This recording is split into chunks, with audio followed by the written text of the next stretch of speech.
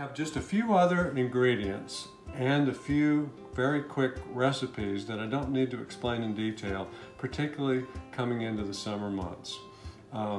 Beans are one of my favorites. Food Line sells these beautifully packaged beans. They're so inexpensive. A pound of these small red beans makes enough for a family for several days.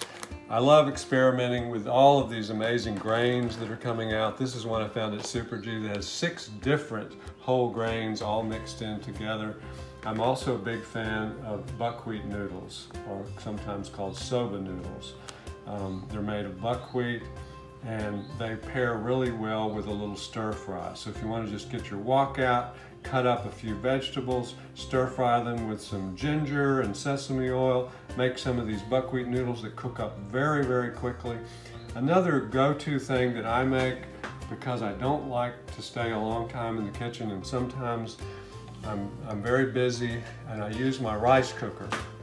And what I do is I take a cup of one of these healthy grains and a cup of a quick cooking legume, and really it's either split peas like these or lentils. Any kind of split peas or lentils will cook up perfectly in a rice cooker. And so what I do is I just put a cup of these peas in, a cup of healthy grains, something like this, or just plain old brown rice, and then I just experiment with spices.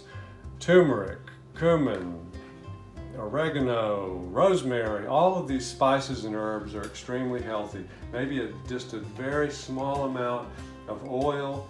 You close it up, turn it on, put it on the brown rice setting.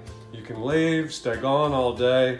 When you get home, this dish is ready. And then what I do is I like making a bowl out of it. I put some lettuces in the bottom, and I pour the rice and the pea mixture on, and then top it with some tomatoes, onions, maybe some fresh bell peppers or something like that. You have a fantastic meal, super, super healthy, super quick.